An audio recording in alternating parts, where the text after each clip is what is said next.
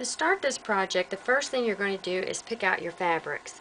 After you have your fabrics chosen, you're going to make a color chart, and what you're going to do is cut a swatch of each of the fabrics, and then you're going to label each fabric with the notation that matches on the pattern. For the picture piecing technique, you need two patterns. One printed on regular paper, and then another you need on freezer paper.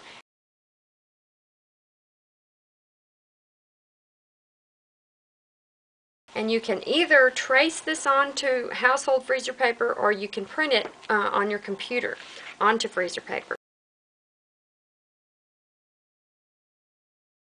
The pattern is divided into bold sections with these heavy lines, and each section has a letter. The dotted lines on the pattern just mean that in this little section you have little groups that have to be sewn together.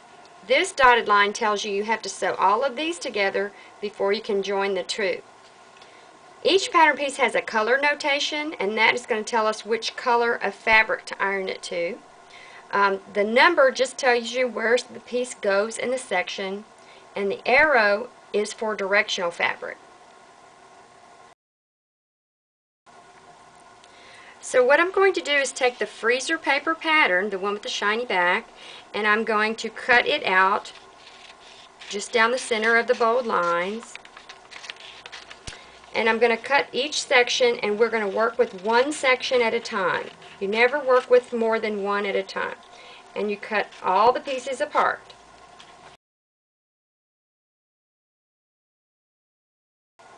Okay, we have the fabric picked out. We've made our color chart, so we know which fabric goes where. We're going to take our section that we cut apart from the freezer paper, look at the notation, find the fabric that's that color, and what I'm going to do is iron these pieces to the right side of the fabric, not the wrong side. And a cotton setting, you just press it.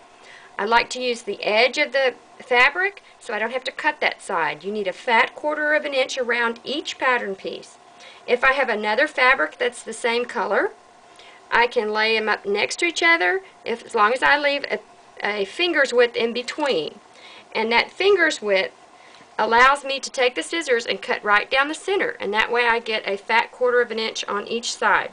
And you continue and take all the pieces of that one section and iron it onto the right side of the fabric. This fabric is not directional, so I don't care which way these arrows go. This fabric does have lines in it. So when I iron this pattern piece on, I'm going to take care to iron it where the arrow is going this way. So I would just iron it to the right side, press it, and come right back up.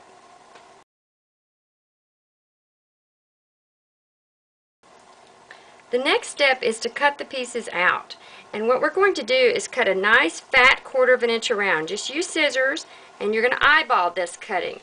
You're not going to measure it. And what I'm trying to do is echo the shape of the pattern piece. Now, you don't want rough edges like this. You want the same shape as the pattern piece. So don't leave something out like this. And this is what we're looking for each pattern piece.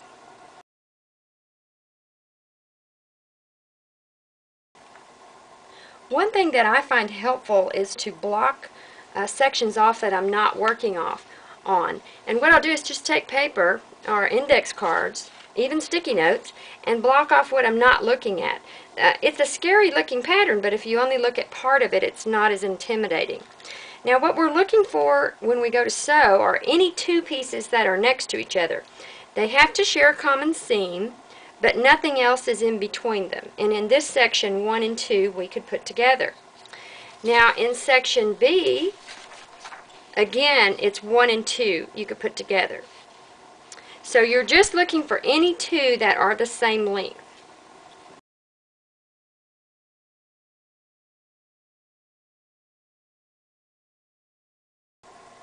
So I have my number 1 and my number 2 ready to sew together. First thing I'm going to do is lay it on the pattern to make sure that my numbers are going the right direction. Then I'm going to put them right sides together. And what I'm going to do is peel back the one on top, and the paper actually pops off. Do you see that little paper? And I'm matching the point of the paper up, not the seam allowance, but the paper. And I'm going to check it over here. Then I'm going to take my pen and I'm going to go through the fabric. I'm going to come up through the paper like this. And then I'm going to take my fingers and pinch fold it down. That little pinch fold is telling me where the paper is. And that is what I'm going to use as a guide when I go to sew it.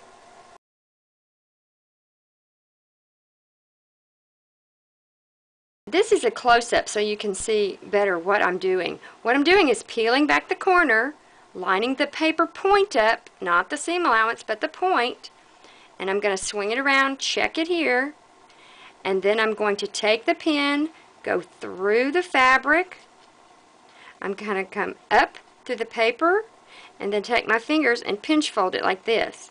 That gives me a guide for the sewing machine, so I know where the paper is.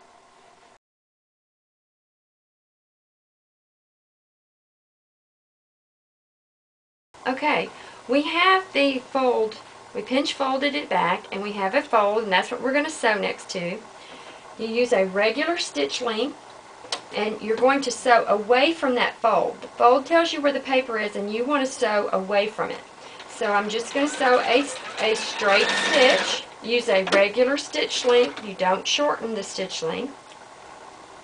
And when I open this up, what I want is I want the paper right next to each other. So I'm going to open it up, and it came out pretty good, but it's not perfect. Well, you don't re-sew it. What you do is simply remove the pattern piece, scoot it over, and then re-iron it. So you re-iron it rather than re-sew it. Then after you make this adjustment, you take and you trim away the excess fabric and any dog ears, and you make it straight. And now that's ready for the next pattern piece to be added on.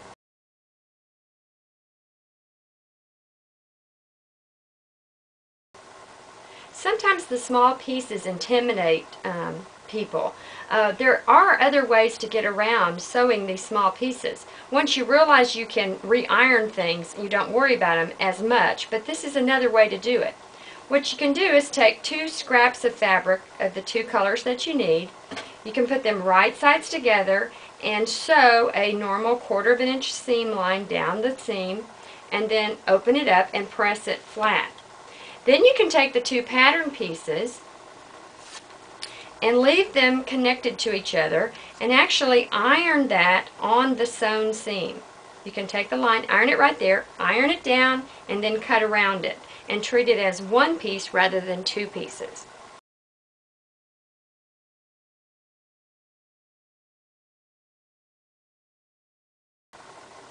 Sometimes when you have directional fabrics, the pre-sewing or sewing 2 strips together first can be a little tricky.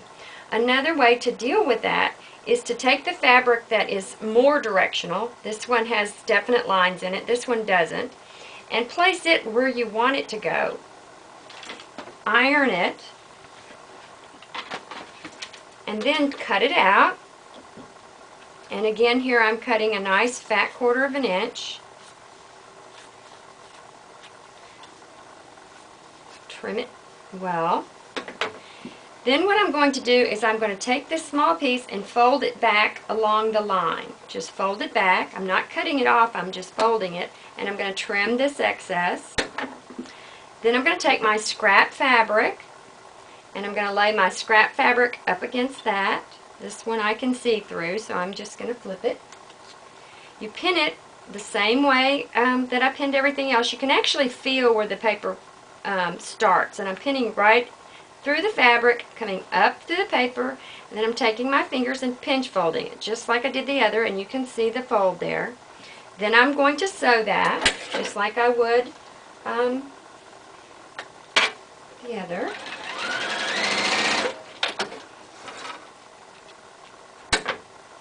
And after I sew it, if I need to reposition it and move it over, I'll just pick it up, reposition it, and re-iron it. And then trim away the excess.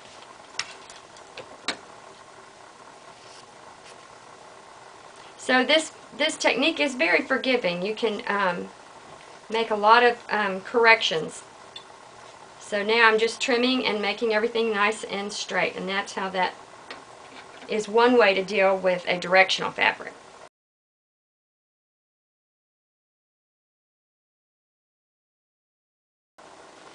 Okay, I'm going to go ahead and just sew a little bit and let you watch. If I come across something I think that is an important point, I'll let you know. I'm going to take these and just add to them. What I'm doing is folding this back, matching the corner, and I'm checking it over here. I don't match the whole line, I just match the corners. I'm going to put a pin, and then I'm going to pinch fold it. You can put more than one pin if you'd like. If it's a long seam, sometimes I will put more than one. And then I'm just sewing along the edge.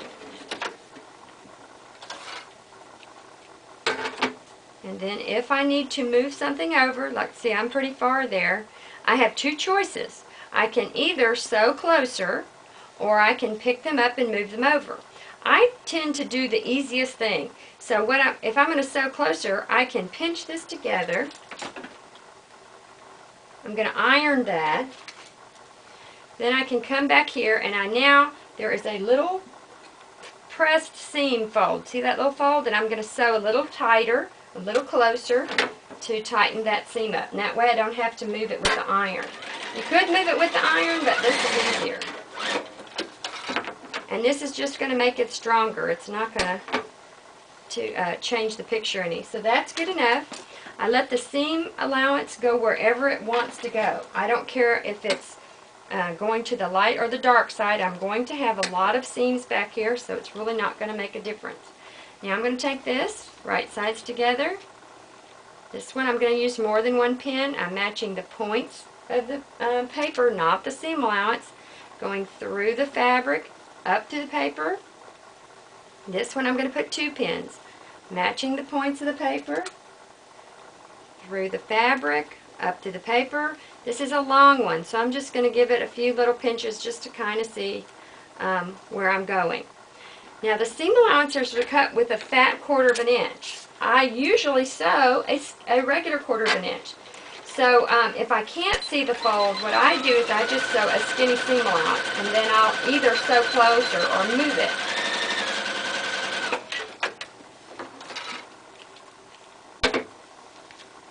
So there, that is sewn, and what I'm going to do here is just press it.